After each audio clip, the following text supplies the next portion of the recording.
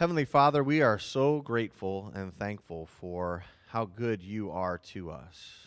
Lord, we are just sitting here today praising and worshiping you for your love and your goodness to us.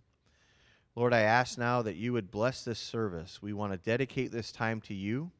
We want to ask that everything is said and done will be to your honor and to your glory. Lord, may you just be with us as we sing praises to your name. Pray also that you would be with Pastor as he preaches today. I pray that you would fill him with your strength and with your power. And Lord, may we just hear from your word today and be challenged and encouraged. And so, Lord, we're just looking forward to the good time of fellowship around your word and then also together afterwards. We pray now your blessing on this service. We dedicate this time to you. And we ask all these things in Jesus' name. Amen.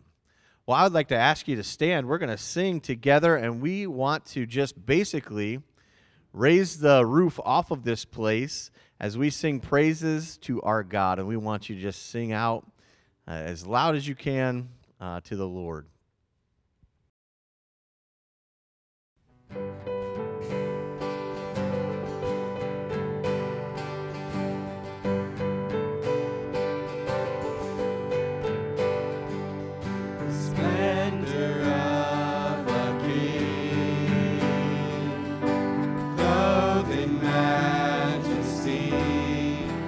All the earth rejoice, all the earth rejoice.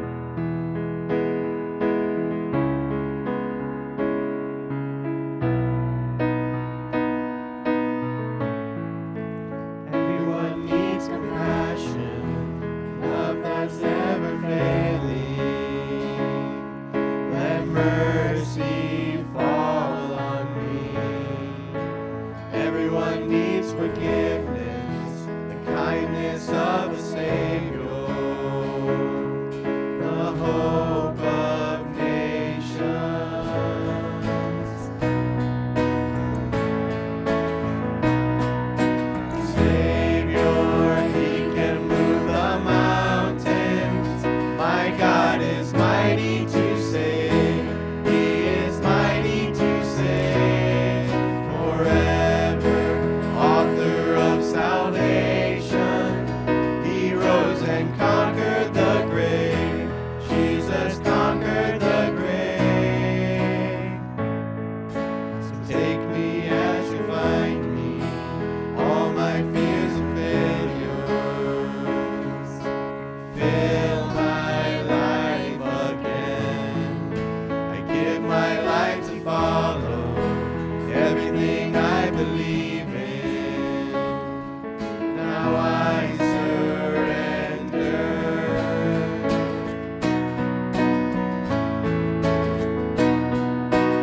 Savior, He can move the mountains. My God is mighty to save. He is mighty to save. Forever, author of salvation. He rose and conquered the grave. Jesus conquered the grave. Shine your light and let the whole world see. We're singing for the glory of the risen King. Jesus, shine your light and let the whole world see. We're singing for the glory of the risen King. Savior, He can move the mountains. My God is mighty to save. He is mighty to save. Forever, author of salvation. He rose and conquered the grave. Jesus conquered the grave. Shine your light and let the whole world see. We're singing for the glory of the risen King. Jesus, shine your light and let the whole world see. We're singing for the glory of the risen King.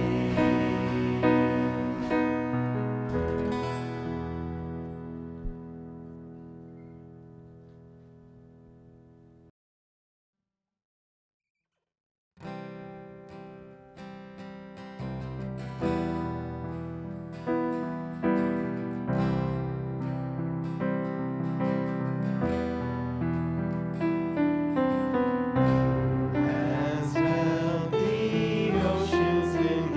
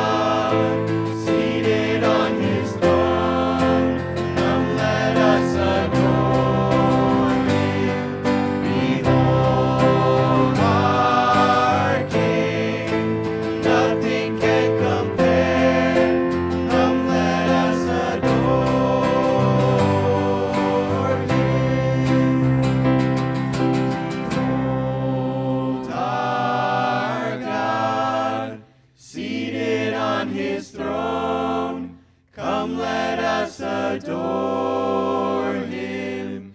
Behold our King. Nothing can compare. Come, let us adore him.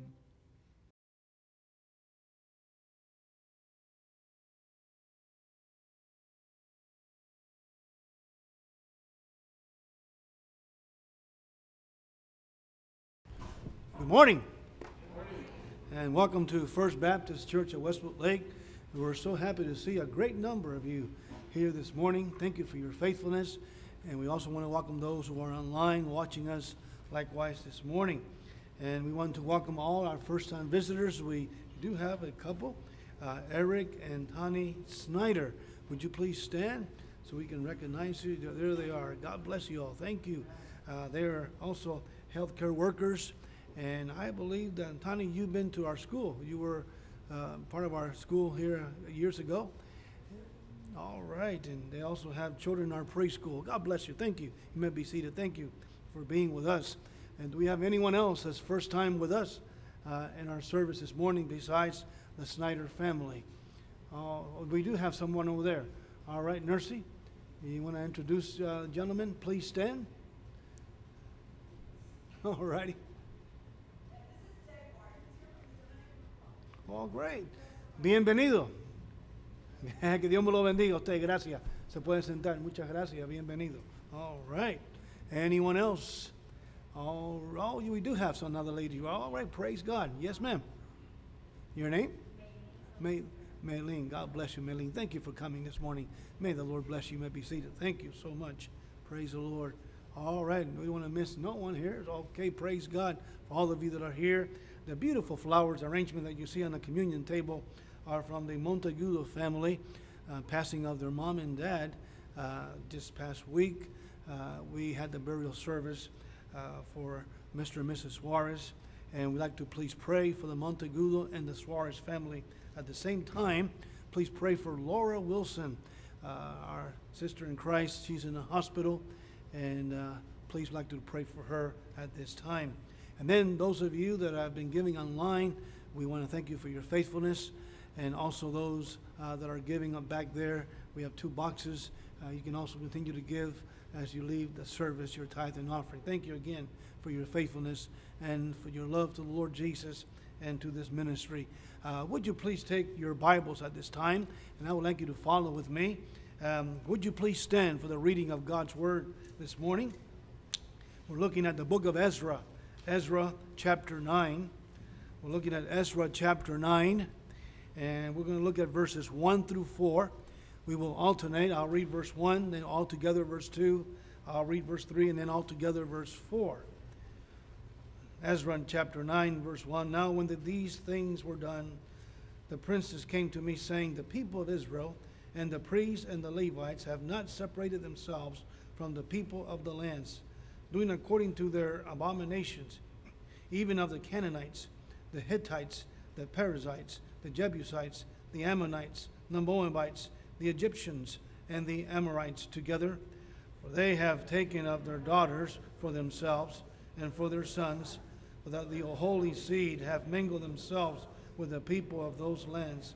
Yea, the land of the princes and rulers have been chief in this trespass. And when I heard this thing, I rent my garment and my mantle, and plucked off the hair of my head and of my beard, and sat down astonished. Together then were assembled unto me every one that trembled at the words of the God of Israel, because of the transgression of those that had been carried away. And I sat astonished until the evening sacrifice. Let us pray. Our Heavenly Father, we pray that you'll bless your word to our hearts. That's why we're here. We're here to hear your word, and for you to talk to us and change us a little bit more to be more like Jesus. We pray you'll bless our preacher, anoint him with power from up high. And Lord, may we say at the end of the service, it's been good to be in the house of the Lord. Speak to us this morning as you have in the past. We pray that if there's one here that does not know you as Savior and Lord, Father, before they leave this premises, before they leave this place, May they open their heart and receive you as their Savior. And then, Lord Jesus, I pray for the rest of us. Maybe some of us may be walking far from you. I don't know. But Lord, I just pray that your word today will draw us close to you, and we will give ourselves to you. And Father, may we continue to trust you. Thank you for providing. Thank you for protecting us. Now we just pray, have your way, your will. Talk to us, we ask. In Jesus' name, amen. Please be seated. Thank you.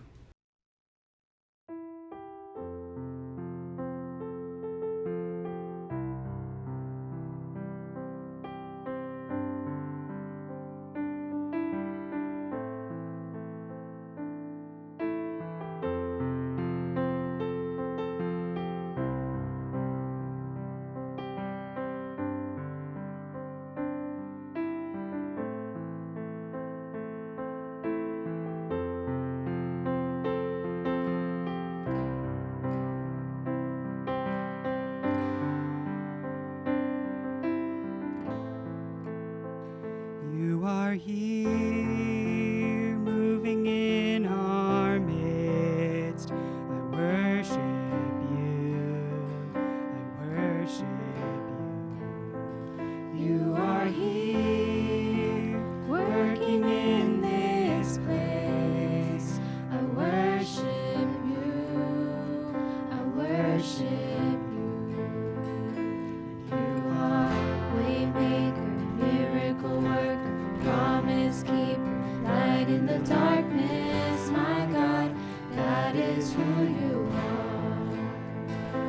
You are waymaker, miracle worker, promise keeper, light in the darkness, my God, that is who you are. You are here, touching every heart. I worship you. I worship you. You are here, healing every heart. I worship you. I worship you. You are here, turning lives around. I worship you. I worship you. You are here, mending every heart. I worship you. I worship you. You are waymaker, miracle worker, promise keeper, light in the darkness, my God, that is who you are. You are waymaker, miracle worker, promise keeper, light in the darkness, my God, that is who you are. That is who you are. That is who you are. That is who you are. That is who you are. Even when I don't see it, you're working. Even when I don't feel it, you're working. You never stop working. You never stop. Jesus, you are waymaker, miracle worker, promise keeper, light in the darkness, my God, that is who you are. You are waymaker, miracle worker, promise keeper, light in the darkness, my God, that is who you are. That is who you are. That is who you are. That is who you are. That is who you are. That is who you are.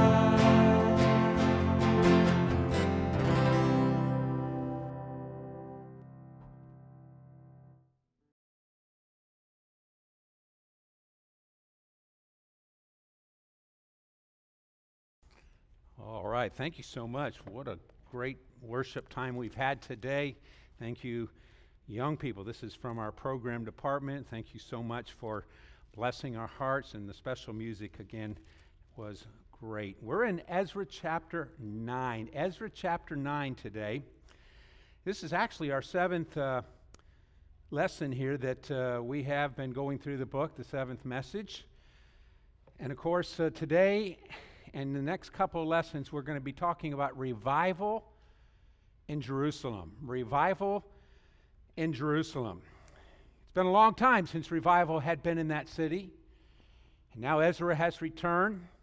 And as we see in chapter 9 and verse 1, it says, "Now when these things were done."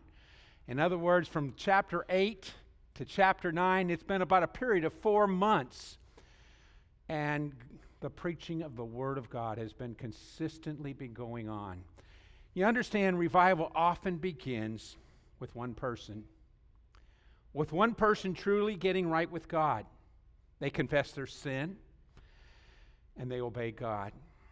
It was R.A. Torrey that once said, "I can give a prescription that will bring revival. Revival to any church or to any community, to any city that's here on the face of the earth."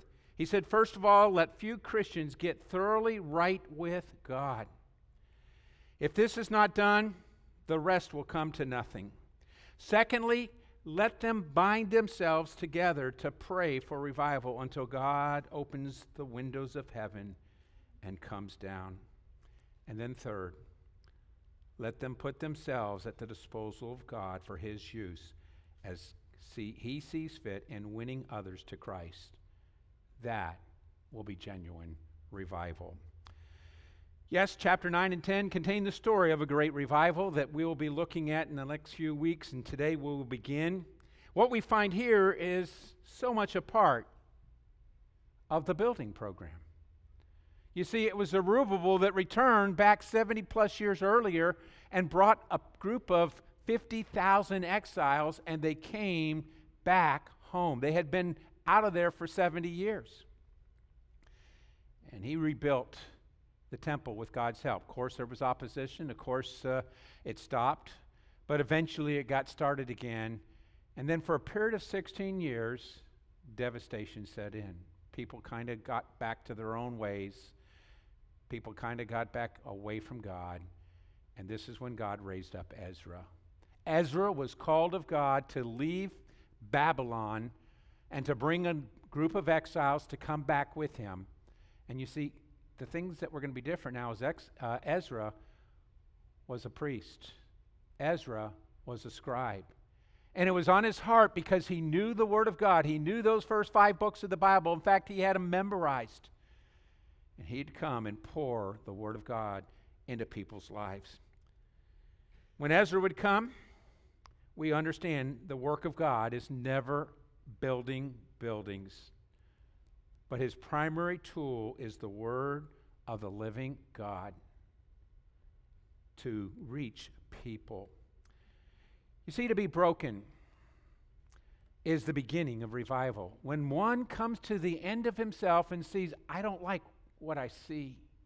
Of course, God doesn't. God has never liked what our sins and what we're going on. But when we realize that, when we come to that fact and to that place, then God's able to work and God's able to do a wonderful work. You see, it's painful. It's very humiliating. But it's the only way. Although brokenness is humiliating, God will use it to draw us nearer to Him and allow our lives to be more like the Master. You see, every person has an abandoned determination to control his or own life. We want to do what we want to do. We want to be our own boss.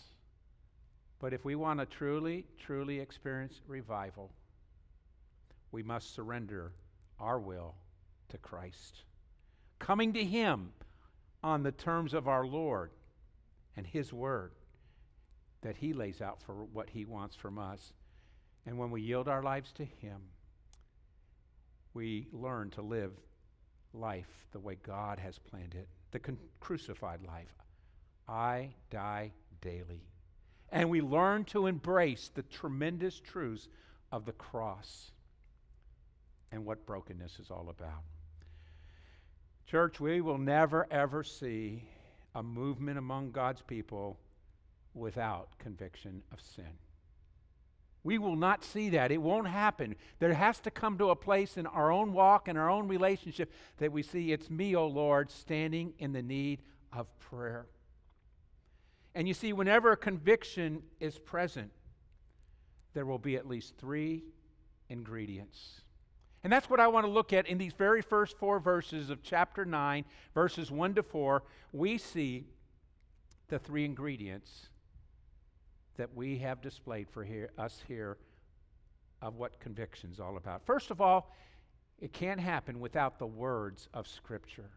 No politician is going to bring about revival. No big CEOs are going to say, we're going to make this economy so much greater. That won't change the way we're going in the direction we're heading. As I mentioned in chapter 9, now when these things were done, that's a period of 4 months between chapter 8 and chapter 9. Ezra had been faithful. Ezra had been busy. Doing what?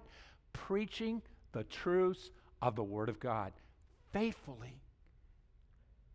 When they were doing this, God was starting to work. Ezra had been faithful.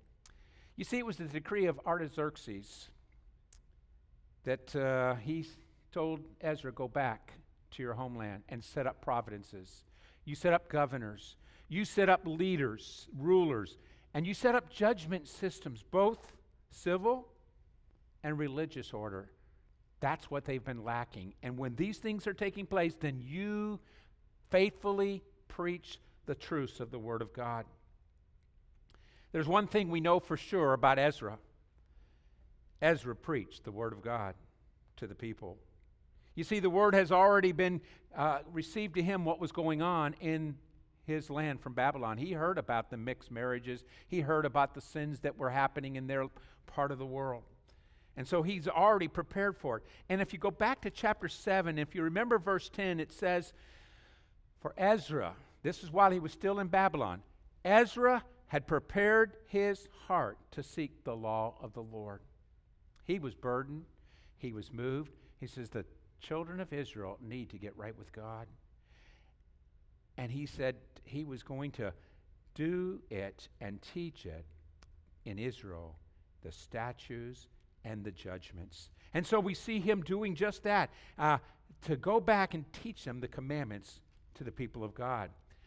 And then we see in verse 26 of chapter 7, and it says, whosoever will not do the law of thy God, and the law of the king, let judgment be executed speedily upon him, whether it be unto death, to banishment, or to confiscation of goods, or imprisonment.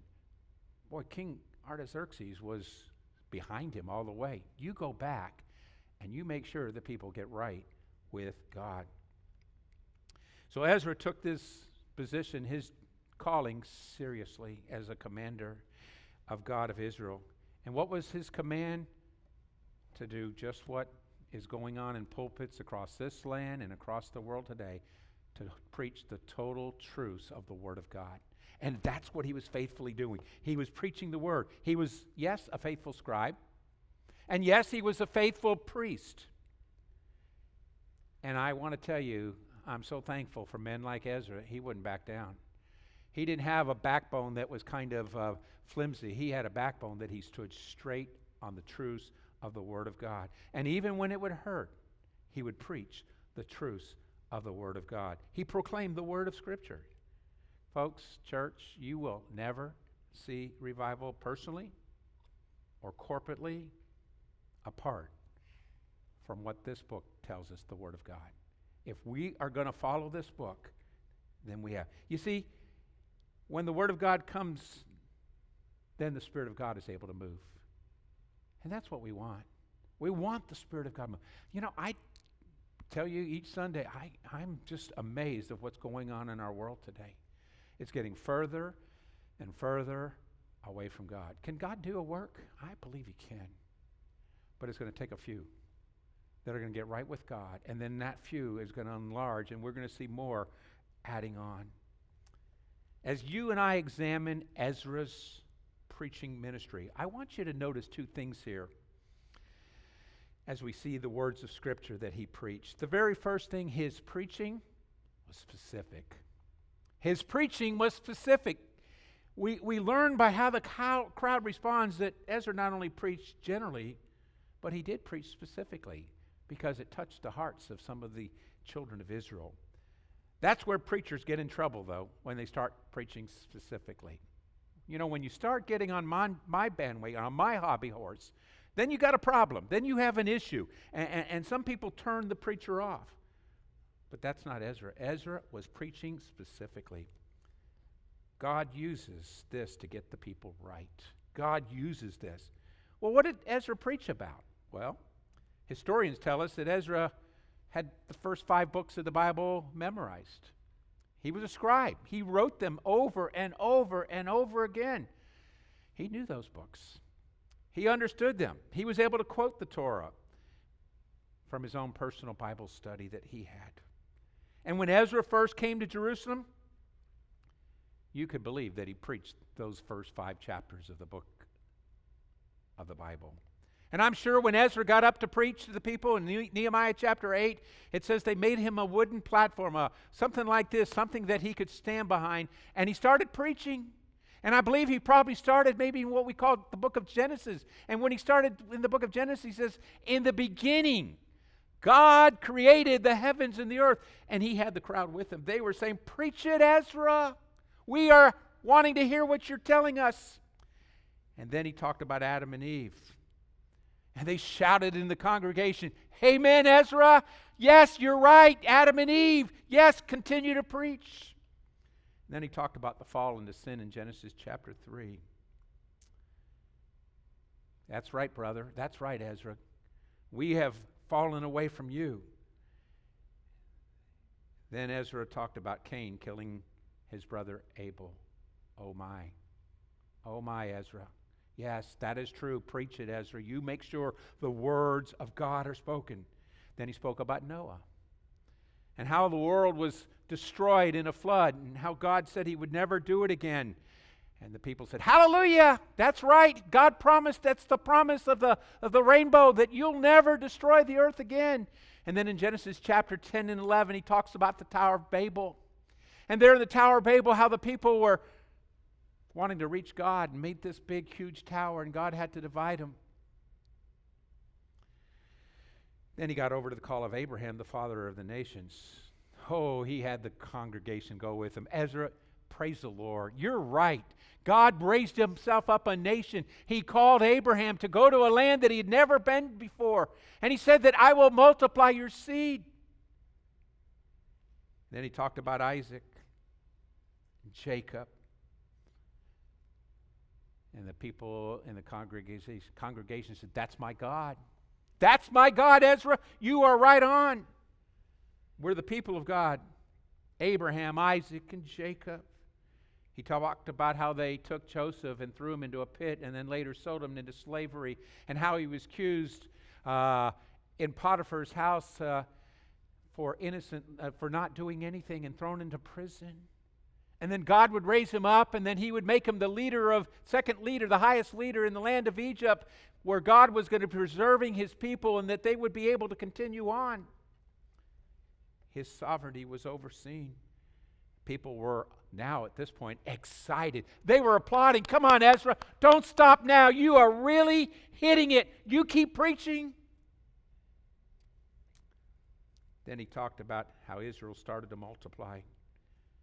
And Pharaoh placed them into bondage, made them slaves. And for 400 years, the children of Israel cried out to God, God, send us a deliverer, send us a Messiah that is going to get us out of this situation. He talked about how Moses went before the people. Let my people go, Moses would say. He talked about the plagues of the frogs and the flies and the fleas. Now you're preaching, Brother Ezra. Now you're preaching. You are right on. Thank you, Ezra. Keep it going. And then he talked about the blood of the Passover lamb. And how the blood would be applied on the door, and any door that had the blood on it, the Passover lamb would pass over. And I'm sure if the song was available then, they might have started out singing, what can wash away my sins? Nothing but the blood of Jesus. Oh, it was going well, and everybody was excited. He talked about the Red Sea and the manna and the quail, and he talked about the cloud by day and the pillar of fire by night, and they were excited. Everybody is really excited. At this point, they're all standing to their feet, and they're just applauding, and they said, thank you, Ezra. Thank you for bringing the Word of God to us. And then it kind of got quiet until he started preaching about Moses. Exodus chapter 34. Deuteronomy chapter 7, Numbers chapter 33. That's when Moses started talking about do not intermarry. That's when Moses was sharing the truths of God's word, that if you do, they will prick at your side as a thorn in the flesh. When you allow your sons to marry their daughters and give your daughters to their sons to be married, you will not teach them to be faithful to me. They will drive you into idolatry, and they will cause you to curse me. Now the audience is quiet. No longer are they applauding him. Why? Because conviction was starting to set in. Conviction was starting to speak to their hearts, and they knew. You see, if this were our day, modernize it. Ezra would preach his sermon. Ezra would get done, and he got home and Sunday lunch, and he turned to his wife, honey, I just don't understand. They were with me. I mean, the crowd was so excited, and the crowd was active, and they were involved. Did I not smile enough, honey? Did my illustration fall flat? Did I preach too long? And he was just beside himself. He couldn't understand why in the world. People just became silent. People were no longer a part of it. People were not there. What he doesn't realize, what we do realize at the end of the chapters here, as we look through them, his preaching became too specific. You see, he started stepping on toes. You see, the Spirit of God was beginning to move and to stir among the congregation, and the people were listening and the people were hearing. Now God is talking to me. This is fine to hear all this other stories, but now God's talking to me. Occasionally in my own preaching ministry, I will preach most likely expository, book by book, and that way, people can't accuse me that I go home on a week and start studying a book because I know of a particular sin that maybe a family member or a church member is involved in, and I'll preach at it, maybe spend a few minutes. No, as I preach expository, as we're doing here, going through the book of Ezra, maybe I spend a couple minutes on maybe a particular specific thing that was bothering them. And they get home, and the husband turns to the wife, did you talk to the preacher? Kids, did you go up to the preacher and let him know what's going on in our home? How does he know? How has he evolved? And mentioning my sin, talking about me. Remember, had been on his face, asking God to move. Movement of God, the Spirit of God to move among the church, to move among the nation of Israel. Church, it was a work of God preaching because it was specific. There's a second thing I want you to see there, that the problem was symbolic or figurative. There in 1 Kings chapter 11 and Jeremiah 17, in just a moment we'll look at that, but specifically what they had done is they intermarried with the children. They had been warned, they had been told over and over again, nation, don't do this. Because when you do, it's going to create problems. Now, understand, it's nothing to do with the tone or color of the skin that God's Word is talking about here. It has to do with the tone and the color of the heart. In fact, we have in the New Testament scripture there in 2 Corinthians, it says, do not be unequally yoked together, because it will create problems, because it will cause issues later when you start raising children and the wife wants them to go to this and this, and they're not a believer, or he's not a believer, and they never go to church with you, it will create problems. I submit to you, it was symbolic of a much greater desire to sin. It might not be intermarrying that God is talking about in your heart today. Something symbolic that God is using and speaking and saying, you need to deal with this. I'll never bring blessings. I'll never bring you closer to me until you deal with that situation. It's a sin to marry an unbeliever, is what he was saying. It's also very dumb, young people, to date an unbeliever. Why? It's just, we're just going to maybe just have fun and go on a group gathering, The Bible says, do not be unequally yoked together, and you will have issues if you don't listen to God's word. Heard a story about a young man that was just so sweet on this young lady. She was a believer. She came from a Christian home, and the parent says, absolutely no. You are not to date that young man. He doesn't know God. He doesn't believe in God. Well, somehow, some way, he started coming to church with her. And he walked up the aisle with her one Sunday, and he said, preacher, I want to get saved.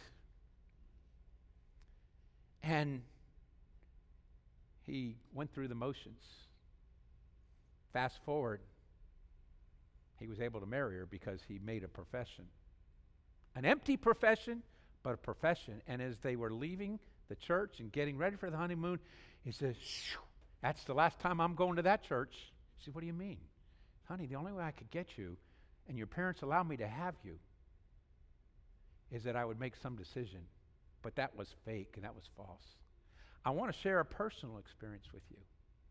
In our family, my brother-in-law literally broke my parents, my in-laws' hearts. He started dating a girl that was Jehovah's Witness. She was a JW. Her family had been in it for a long time. But she came to church, and she walked the aisle, and she made some decision. We baptized her. Well, after my brother-in-law died in a motorcycle accident, a year later, she calls my wife, and she says, I want to tell you, I'm going back to the Jehovah's Witness church. She married a Jehovah's Witness man. It really grieved my father-in-law and my mother-in-law. They couldn't send them presents at Christmas. They couldn't celebrate their birthdays. They couldn't do these things for them. And their heart was broken. They didn't want their grandchildren never to know God. Church, God gives us a warning, and a warning is there, and it was given to the nation of Israel, and they didn't listen. Jeremiah reminds us that this heart is deceitful. Sometimes people will say, follow your heart. The dumbest idea in the world, because the heart will lead you to destruction. Jeremiah says, it's desperately wicked. Who can know it? The sin tells us, or the Bible tells us, to guard our hearts, not to follow our hearts, because this heart can lead us astray. We won't recognize our sins. We're not willing to maybe to see an area that we're guilty. Maybe it's of unforgiveness.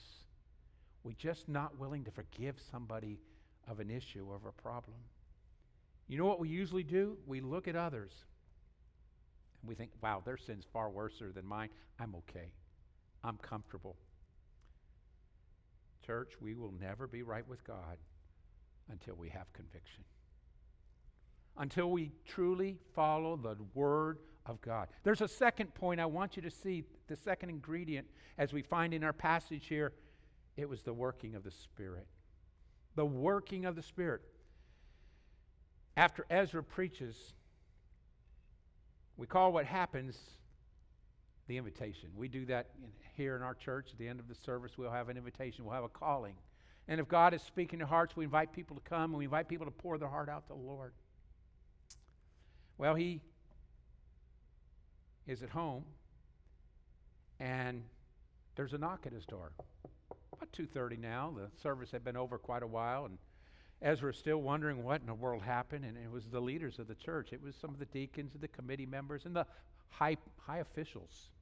Ezra, we need to talk to you. Look at verse 2, chapter 9. For they have taken of their daughters for themselves and for their sons, so that the holy seed have mingled themselves with the people of those lands. Yea, the hand of the princes and rulers hath been chief in this trespass. Ezra, we want to come talk to you. Notice that it uses the pronoun of others, they. And they come and say, you know why? It wasn't that you weren't smiling enough, Ezra. And Ezra, it wasn't that you preached too long. And Ezra, your illustration really didn't fall flat. But you brought the people under conviction. They hadn't hit themselves yet. And they were trying to tell Ezra, you were right on. What you were saying, what you were proclaiming was true. We see the working of the Spirit. They say, Ezra, you don't know this, but the people have been living in sin. Well, he did. He'd heard about it. And he'd been praying for that for years before God ever brought him there. We have to confess, not only have they been doing it, but we are the chiefest of the sinners. We are the ones that you've been preaching to. As we think about the working of the Spirit, there's two simple things that I think are there that are needing to be brought to our attention. The very first thing is how powerful the Word of God is, how powerful the truth of Scripture is. Mom, dads, you can't get your kids under conviction. Never happened. You can holler at them, you can yell at them, you can tell them you don't want them to do this, you want them to stop doing that, but until God deals with their heart, it falls on empty ears. They're not going to listen. We need to pray the moving of the Holy Spirit upon the lives of our kids. Moms, you're not going to get your husband right. You're going to try as much as you want to tell them you need to come to church, you need to do this, until God deals with them, until they see their sin, until they recognize their wrongdoing. It's never going to change. How powerful it was. Young person, you concerned about maybe your mom or dad that are not living for God? Guess what? You can't change them. You can try everything you want and you can do as much influence as you can, but you need to pray that the Holy Spirit would do the work in their lives. That the Holy Spirit, you need to do what Ezra did. You need to get on your face and fall before God, and I don't know how long you need to do it, but you need to do it continuously. Pray that God would do a work in your parents' life. His preaching was in the power of God. You know, sometimes God can use the worst of sermons. You know, I've been preaching now for over almost 50 plus years, and my wife will tell you I have had some bad sermons along the way. And she'll remind me of it when I get home. Boy, you blew it today. And I start thinking, what did I do wrong? You know, and she'll start saying these different things and all. But I want you to understand, sometimes it's not the sermon that God brings conviction. God can use the worst of the worst messages that a messenger can bring, but God can get a hold of the person's heart that's sitting there. And it might be just a few little things that the message of Scripture was speaking, and that person came under such deep conviction. And they were moving, and they were working that way. It's the power of God. The powerful working of the Spirit of God in the life of a child of God that wants God to work, that wants God to deal with their heart. Don't get mad. Don't get mad. Say, thank you, Lord. I don't know what you're trying to teach me. It's the loving hand of our faithful God working in you by the power of the Spirit of God. Well, how powerful it was? Then notice, secondly, in these verses 1 to 4, it was personal. It was powerful. You see, the priests, the Levites, the leaders of all the people there in the nation of Israel, first they used that pronoun others. Now, the third person of the pronoun, now they're saying, it's us. You remember the Apostle Paul? He made this comment or said something like this. I am the chiefest of sinners. Now, I know he was bad. He was really bad. He persecuted Christians. But folks, when God saved him, that guy changed. Old things were passed away. Behold, all things were becoming new. He was a new creature in Christ. And I tell you, he possibly, in my opinion, one of the strongest and the greatest Christians that was walked the face of this earth. But he says this, who I'm the chiefest of sinners. The one that has done all of this. Ezra, you've come to tell us what we've been doing. You know, the easiest thing in the world to do is to confess somebody else's sin. And we can pray for that, but, you know, to confess our own sins. God, get a hold of my husband. God, get a hold of my wife. God, get a hold of my children. Why was their sin the worst? These were the leaders of the entire nation. Because, you see, when we are really, truly right with God, and we are in that situation, we will see our sins are the worst. Paul, arguably the greatest, yet he said, I'm the chiefest of sinners. May we say it's not just the leaders of the church, but every father and every mother, every teenager. We have a calling, we have a responsibility. Young people, the people that you hang around with, are you being a great influence, or are they bringing you down? Moms, are you being that leader of the home that you ought to be supporting your husband? Fathers, are you following God's guidelines of leading your family in devotions and having the special time that you are trying to see your family built up? These leaders were saying this, and they were saying this, it's me, O Lord, standing in the way of prayer. And until we come to that location, until we come to that place, it's never going to work. Yes, their work was powerful. The Holy Spirit was powerful. And the work of the Holy Spirit was personal. Love Jonathan Edwards. If you've ever read any of his books, you haven't, I encourage you to do so. You see, he was an amazing preacher. And when he would preach, the church would get emotional. In fact, he wasn't Pentecostal. But people were standing and they were excited and they were clapping and they were so involved. And you know, all of us have your critics. There are all of us that say, oh, his preaching is emotional, moving, and it gets people to do that. So you know what he tried to do? He does this. He writes a book to answer his critics. And the book, and you might want to pick it up sometime or look it up on the Google, Distinguishing Marks of the Spirit of God. Distinguishing Marks of the Spirit of God. You see, he was responding to his critics in an essay form. In it, he defends the ministry. He states it's not that Satan is involved in waking the conscience by exposing sin. Satan would just love us to stay in our sin. He would love to keep you right where you are. It's Satan's interest just to lull your conscience to sleep and quiet the believer. When God's at work, there will be a conviction of sin. When there's a genuine conviction of sin, folks, God's working. God's moving. And God is bringing to light things in our lives that we need to change. When you and I are broken before God and convicted over our sin and wanting to get right with God, then we can say we've been in the presence of God. Because he's a holy God, and his holiness demands for us to be holy. And you can never be in his presence until all our sins are washed away. Conviction of sin involves the words of Scripture. It involves the work of the Spirit. But let me close finally with the weeping of the sinner. We don't see it as often as we should.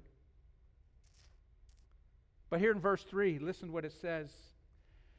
And when I heard this thing, I rent my garment and my mantle, and I plucked off the hair of my head and of my beard, and I sat down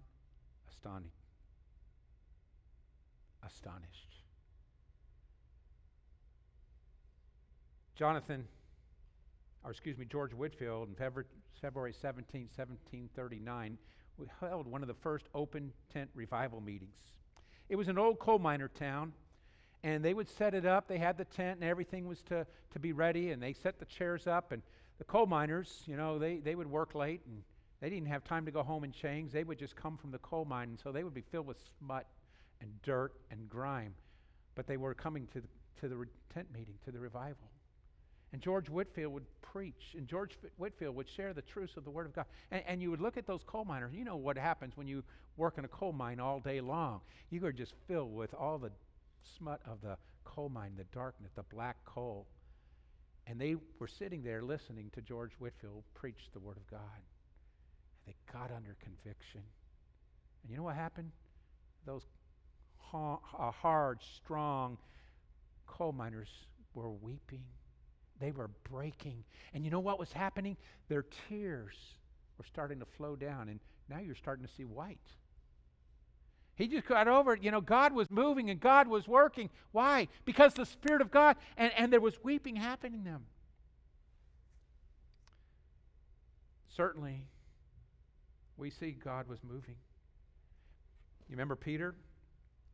After he betrayed his Lord, he goes away from that fire and cries out in grief to God. There's a grief that was expressed. There's a grief that was noticed. And it says here, Ezra rent his clothes. He tore them off. He plucked the hairs of his head, his beard.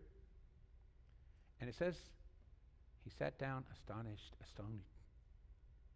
Quite different from the average prayer of a Christian. Sometimes we'll pray, Lord, if there's anything I've done wrong, would you forgive it? We know what we did. We don't pray if there is, Lord, bring conviction to me about my sin. Help me, Lord, break me. Help me to get over this sin.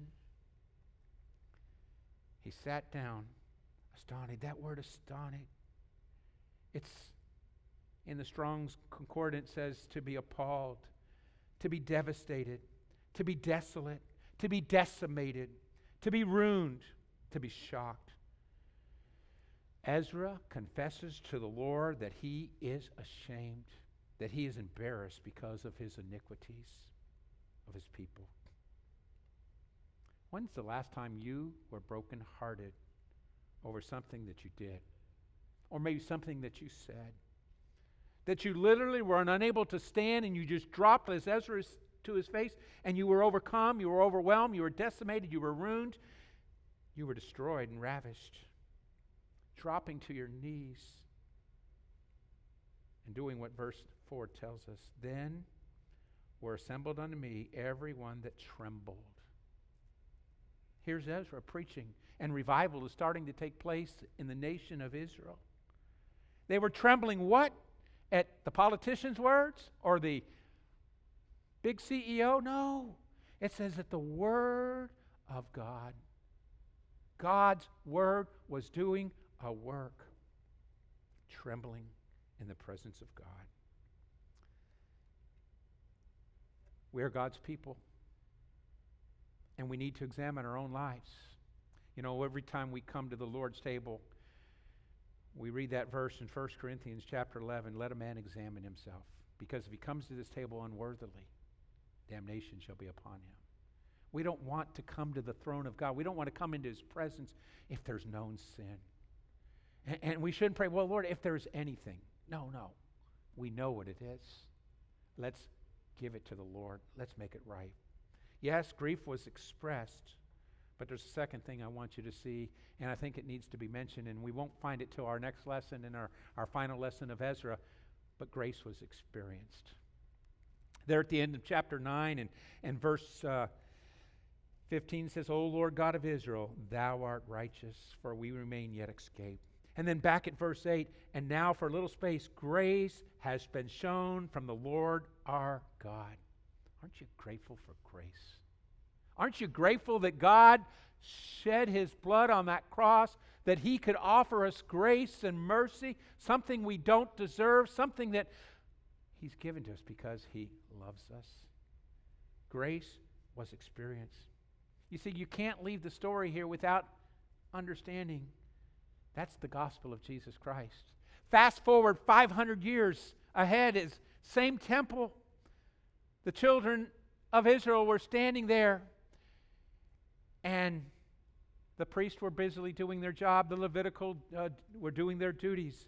And all of a sudden, a week before Passover, the east gate swings wide open, and our Savior's coming on a colt that has not been broken. And he's coming into town, and the people are singing, Hosanna! He's coming, our Messiah! And they're yelling, and they're excited, and they're shouting. And then fast forward to the end of the week. They're in the Garden of Gethsemane. Judas comes where Jesus is praying. The one I kiss is the one that's the one you want. He gives a betrayal kiss. And Peter gets excited, and he gets over to soldiers and cuts off one of those soldiers' ears. And fortunately, Jesus was there and was able to do the miracle. So he would have been one of the ones on the cross that day if he hadn't have. And we see they take him before Caiaphas. And there at Caiaphas, he has an illegal trial. And then he's brought to Herod. And then he's brought to Pilate. Now, Pilate was wanting to wash his hands of this innocent man. I don't want anything to do with him. You know, I don't find anything wrong. And the people are saying, crucify him. We don't want anything to do with him. And he says, so be it.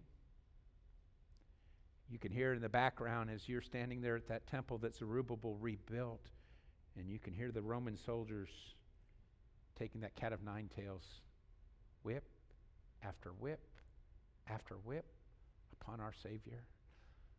40 minus 1, 39 whips. His body was mutilated. He was ravished. And we see him then given a cross. And fast forward, they move him to the area of the skull, Calvary. And he put it there in the ground. And there in the ground, people would come by, and those that were so most faithful to him, they would see him. And if you listen carefully from that skull-shaped hill, you hear our Savior in Hebrew saying, Telestatai, telestatai, meaning it is finished. I paid the price for the sins of man. The price of redemption has been laid down. And Father, into thy hands I commit my spirit to you. And it's upon that basis of the death of Jesus Christ that we, like those disobedient Israelites, can agree with John there in 1 John chapter 1. If we confess our sins, he's just and faithful to cleanse us from all unrighteousness. Why? Because he's faithful. Why? Because he's just. And he took your sins and he took my sins. If we today confess our sins, he is faithful. And he's just to forgive us of our sins and to cleanse us from all unrighteousness. Today you might be living in your sins. And you find yourself like Ezra, weeping and broken and crying out to God, God, do something. I want your spirit in my life. I want you to move.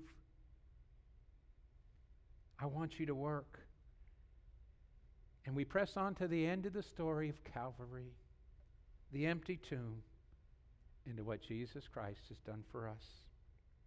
You see, friends, once we spend time with him, you'll be walking away singing that song at Calvary.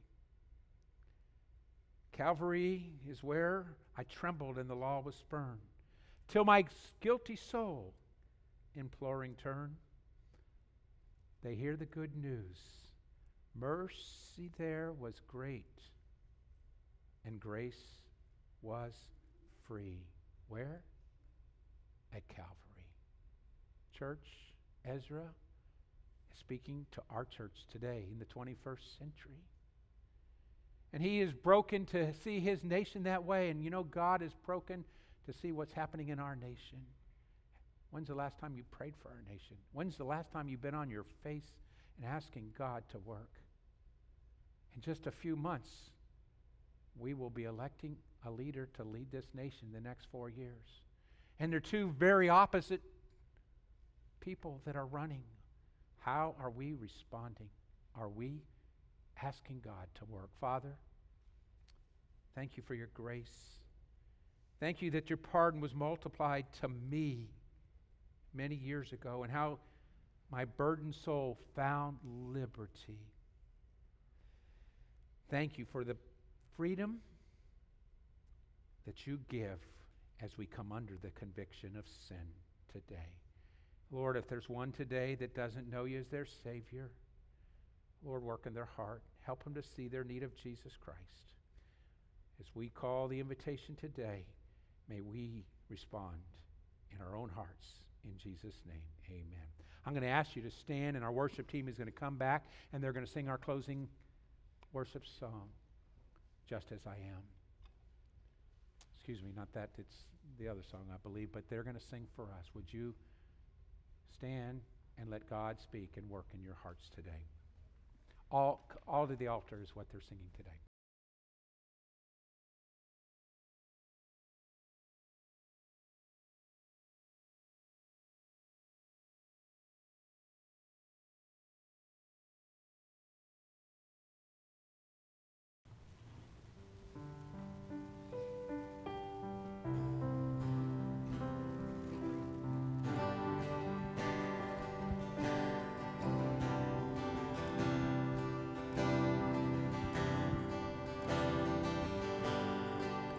Are you hurting and broken within, overwhelmed by the weight of your sin? Jesus is calling. Have you come to the end of yourself? Do you thirst for a drink from the well? Jesus is calling. Oh, come to the altar. The Father's arms are open wide. Forgiveness was bought with the precious blood of Jesus Christ.